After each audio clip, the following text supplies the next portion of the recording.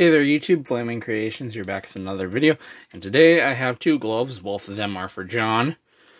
First is this custom, larger scale needle glove. Besides being custom for a larger hand and everything, he requested that it gets paint on it, kind of like the other Part 3s. I normally don't do this for my Part 3s. I usually just leave it clean, copper and brass, but he requested that I paint it, which isn't accurate to my knowledge. But that's how he wanted it, so. I did learn, finally, how to get the nice caramel colors on the copper with heat, so I'm going to start incorporating that on Part 2s and 3s. Still going to let gloves like 5s and 6s naturally weather themselves, but yeah. Leather turned out a little bit darker than I would have wanted it to, but I guess it kind of suits darker look of the armature with the paint on it. Wasn't trying to go for any, what's it called? Patterns in particular, just kind of spray painted it, removed some, tried to get some of the misting effect on there, you know.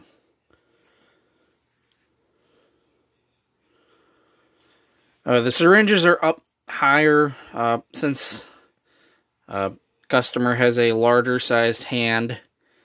We're trying to figure out a way that he might be able to wear this. So it's like I cut off the syringes a lot sooner than they would be. Normally the syringes would end near where the leather cuts are. But pretty much your fingertips are what's going to be touching. Otherwise you could use the ringlets, I suppose.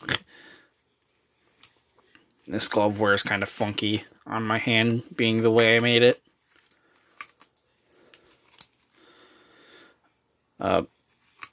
Yeah. So sometimes your finger might try to like hit the plunger. Don't do that. Don't be pushing the plunger. So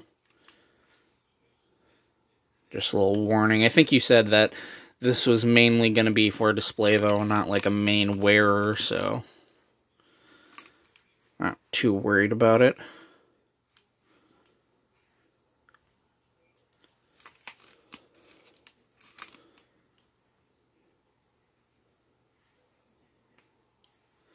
I got a different syringe this time that has some weird writing on there, like single use.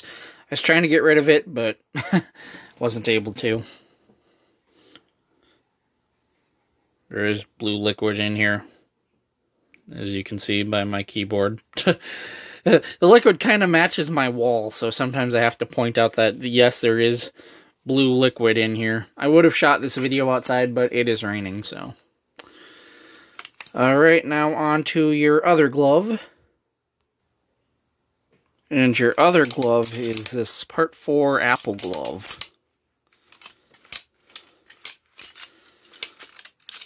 I always say this, but Part 4 Apple glove is one of the better fitting and wearing gloves in my opinion.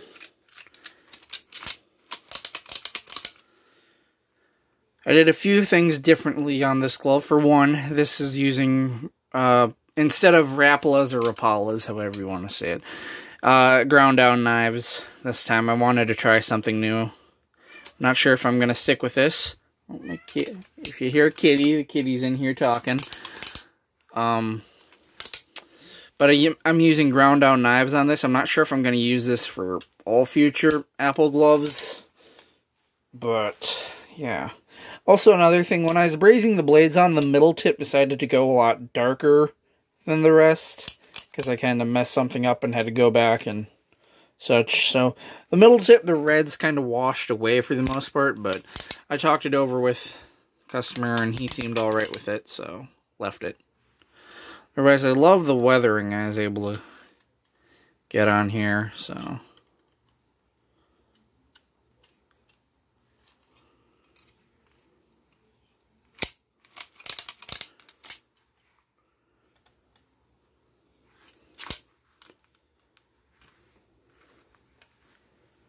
Also, did a little experimenting with the leather on this. It's like a brownish, blackish gray color. I'm not sure if I'm going to continue to do this way, but I want to do a little bit of experimenting with this one. And I mean, it suits the leather, or suits the armature, I'd say, so.